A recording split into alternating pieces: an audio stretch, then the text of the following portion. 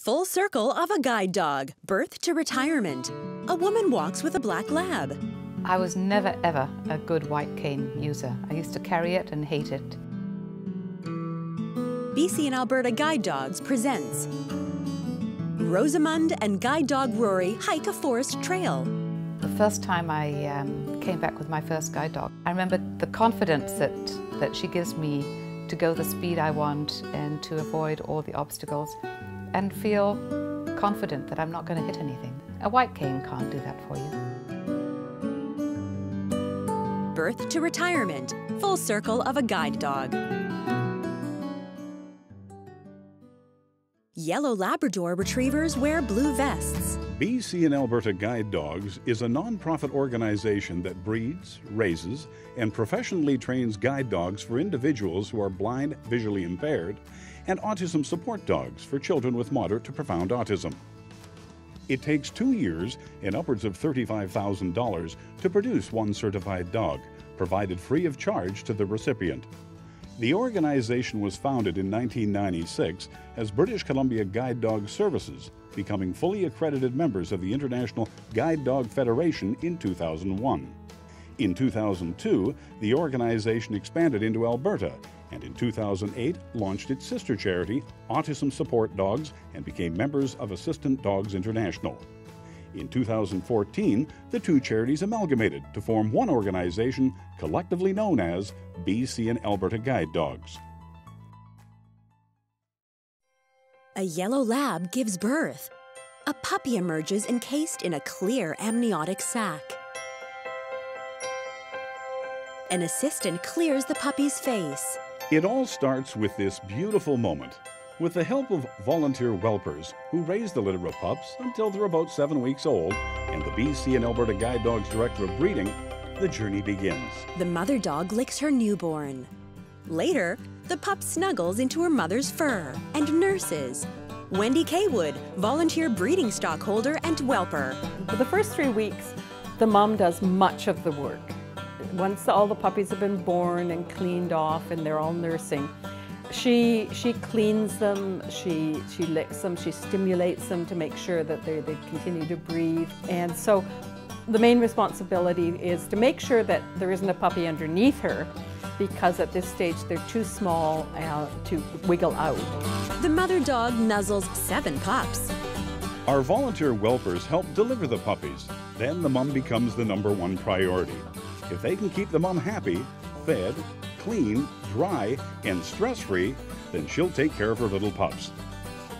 At 3 weeks, they're introduced to real food, and mom can take a back seat. The pups start to tend for themselves, and the race is on. A litter of puppies eats food and clambers around their mother. By about 5 weeks, mom has almost had enough of her little ones. Now it's time for them to learn some manners. A pup paws and nips at their mother's face. She reclines on a blanket and gently bites the puppy's leg.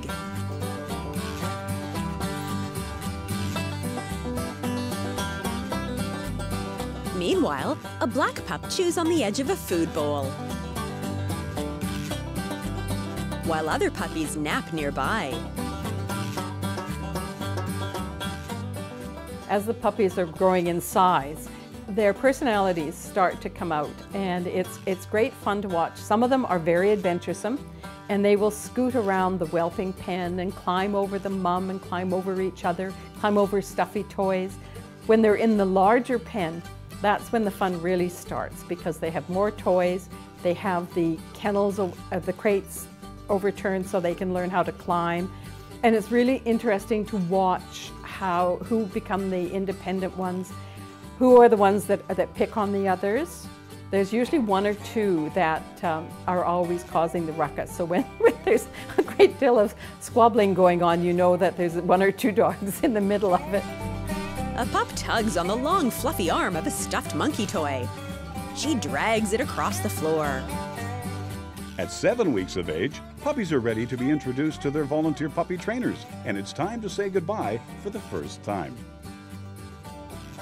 In terms of emotion, by the time the puppies are about 6 weeks old, They're starting to form a pack. They have no manners. They have definitely moved into a different stage. So although I feel a definite attachment to them, I'm actually really happy to see them go out the front door with their puppy raisers because it's appropriate. It's time for them to do that. A senior couple approaches a home. A woman answers the door. Hello. Nice to meet you. Come on in. She ushers them inside and closes the door. Excited volunteer puppy trainers arrive to meet their pup and start their new adventure together. They get a chance to meet the mom and litter mates and other puppy trainers before setting off. These dedicated volunteers open up their homes and hearts to these very special pups.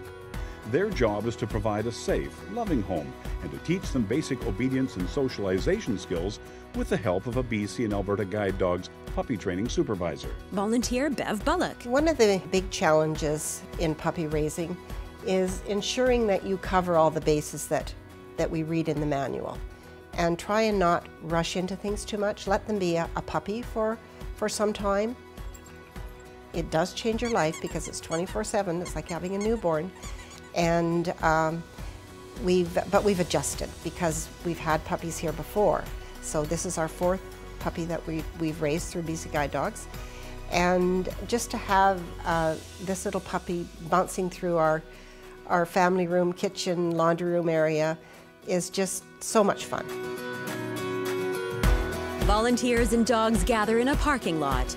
Basic obedience classes start at 10 weeks of age and are the foundation of a successful working dog. The pup's job at this point is to eat, sleep, train, repeat. The hardest part is learning these new talents with all your buddies watching you. The use of marking and rewarding specific behaviors with food is a way to any dog's heart. This technique starts immediately and continues throughout their training. A man leads his dog down a set of stairs. When you first start puppy raising, when you get your dog initially, they're just a puppy. But then as you go along a few months into the program, you realize what it is all about. And you truly are excited about the dog's future. As long as you can focus on the program and what it's all about and how you're going to make a difference in someone's life, then you shouldn't miss them. But you genuinely do, for sure. It's a hard thing to say goodbye to them, but we learned with all of them that they went to great boarders and they fit very nicely into the new family, and very quickly, as a matter of fact. Once the puppies reach 16 to 18 months, they move in with volunteer boarding families in South Delta. These families continue to love and care for these special college students as they start advanced training to become a guide dog or autism support dog. The dogs are picked up by BC and Alberta Guide Dog certified instructors Monday to Friday who teach them the fine art of becoming a service dog. Ashley Clark. The first thing that I do when a dog comes from puppy raising into advanced training is I try and build a connection with the dog. So I really want that dog to see me as his friend, his ally, somebody that he's going to enjoy working with day in and day out. I want him to have a high degree of willingness to work with me. I want him to really think that I'm fun and he wants to do this every day. In advanced training, basic skills are reviewed, adding more responsibility for the dog, and a guide dog harness is introduced. The instructors continues to see food reward payoff. It's used to enhance skills that will benefit a visually impaired individual. By using obstacles, instructors start to teach the dog how to navigate their surroundings. This takes a lot of time and patience. We start by showing them the skills that we want them to learn. So we very much guide them through the actions that they need to learn.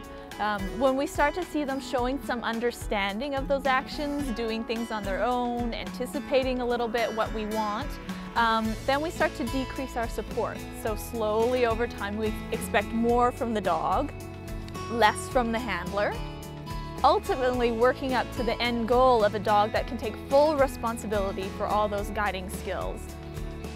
So it's not just about being a mobility aid, it's not just about helping someone walk down the street, it's also about giving that person some confidence to do things that they might be nervous to tackle otherwise. A dog hits a practice traffic signal with his nose and is rewarded by a trainer. Ashley leads a dog along the harborfront.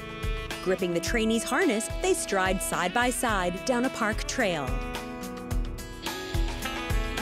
Another pair travel along a wide brick path. Rory, a black lab, stands in the back of a van.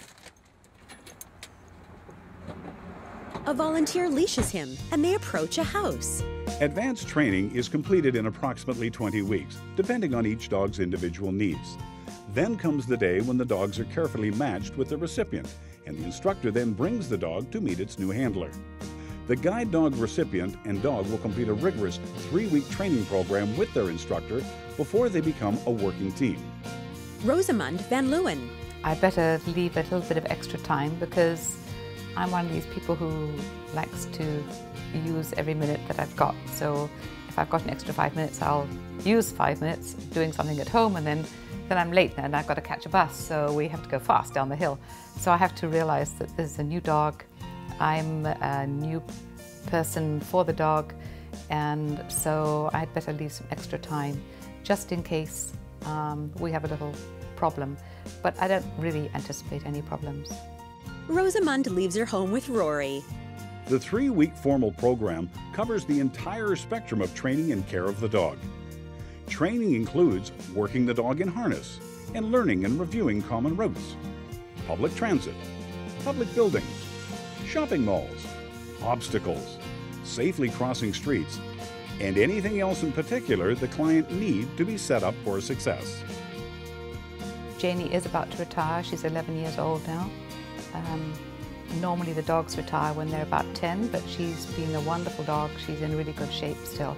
And so we've been lucky enough to work together for 1 more year. She's about to retire, and I'm going to keep her as a pet. This is the first time that I've actually kept one of my working dogs. It hasn't always been convenient in my life to have 2 dogs because I've been out and about a lot, and I didn't want to leave a dog at home by itself when it's been used to being with me. But now I am home more, and so hopefully I'll be able to take them both out just when I'm walking.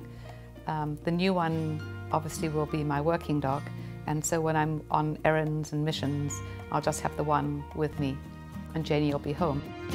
Rosamund and Rory explore a shopping mall with a trainer. They exit an elevator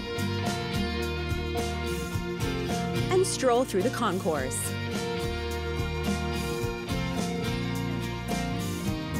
Rosamund smiles as she and Rory ride up an escalator. Later, they walk along a downtown sidewalk as cars cruise past on the road. The trainer trails behind them as they return to Rosamund's street. On a rainy day, a man and woman approach Rosamund's home with a bouquet of flowers. Rory and Janie greet them at the door. Then they join Rosamund in the living room. On occasion, the puppy trainers may have the privilege of meeting the recipient of the guide dog that they raised as a pup. The man sits with Rosamund. Rosamund, it gives Jill and I enormous pleasure to see Rory come across to you and to graduate. We're very proud of her, and we're delighted to see her go on to the next phase of her life, and indeed to see her working. It's been a great pleasure. Good luck. Thank you. They shake hands. Rory gnaws a bone nearby. Mark Northcote. For us to see Rory with Rosamund today was great because it was obvious from Rory's demeanour that she wasn't our dog. She was actually Rosamund's dog, and we could see the way that they were interacting together. Dogs got on well. It's obvious that Rory really loves Rosamund, so for us it's just a great feeling to see that. By graduation, the story has come full circle. Life returns to the new norm. This could not happen without all of our dedicated staff, volunteer whelpers, breeding stockholders, puppy trainers, boarders, and of course, donors. For the new guide dog handler, these working dogs give independence and confidence to go out into the world as they wouldn't have been able to before. For me, the most satisfying part of being involved with BC Guide Dogs is watching the goofy little puppies, whether it's been one I've raised or one that has been born in my kitchen, become a beautiful, well-trained dog, confidently lead their owner down the street, or if a puppy becomes an autism support dog, recognizing what a change it means to a child with autism and to his or her whole family. That is so satisfying. Rosamund walks a trail with Rory. Those feelings and any sadness that I have surrounding the dog leaving me come from a kind of selfish place, and that's all right, because in the end, those feelings turn into fulfillment and satisfaction. You know, whatever heartache that I might endure, you know, being attached to a dog and having to see it move on to go be with somebody else, means that I've done my job, means the puppy raisers have done their job, the organization has fulfilled its commitment to blind people in the community, and we've changed somebody's life, which is a pretty big deal. You really concentrate on what you're doing for part of society, just helping someone in your community that need your help.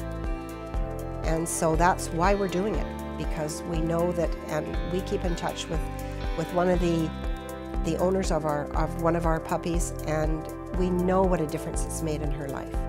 She's truly grateful for what we've done and keeps in touch on a regular basis. So that's really important to us. Rosamund walks on the side of a road with Janie and Rory. She confidently walks a dirt path with Janie on a leash on her right and Rory in harness on her left.